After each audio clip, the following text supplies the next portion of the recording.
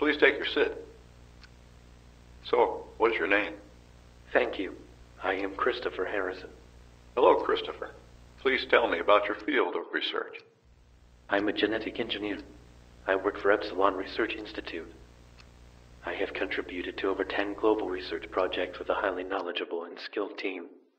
We have done extensive research on genetic formulation at the Epsilon Research Lab, through which we have successfully created various new transplantation of cells, tissues, or whole organs from artificially modified animals and plants. Have you submitted your papers to the board? Yes. Okay. Well, we do have a copy of your paper, and we have looked upon it quite extensively.